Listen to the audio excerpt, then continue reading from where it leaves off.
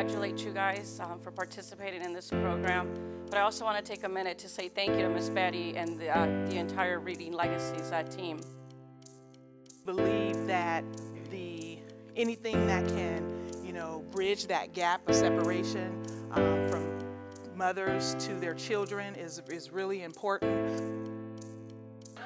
Every month is something good that we all bring different things to the group, and it's amazing how you ladies just bring it out of us.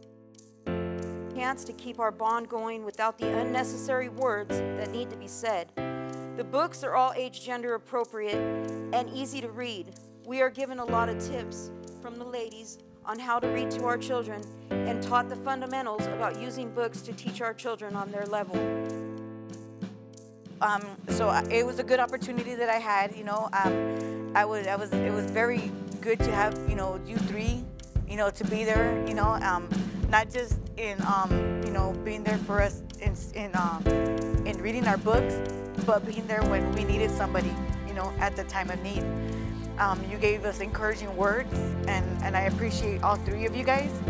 And I'm just excited that I got the opportunity to go ahead and do this extended program. I want to say thank you to Reading Legacies and the Sheriff's Department for all the wonderful programs, and Reading Legacies especially for helping keep that bond and that connection between me and my children. They're only 2 and 3, so it definitely helps and makes a difference. With my daughter, I've actually got the chance to experience this with her. I've always read to her, but this time in here, and got to send her the video. The first video I sent her, though, it was kind of hard, but now when I talk to her, she's all for it. She's like, I watched the video, I'm reading the book. I make a video to everybody to know that I was like, and they received the first video. When we do the extended program, they pick me up, and I was so glad and so blessed about it. And I say, well, I already sent one video, so what I gonna do now, huh? So I want to let you know that that video not touched one family, it touched 5 different families.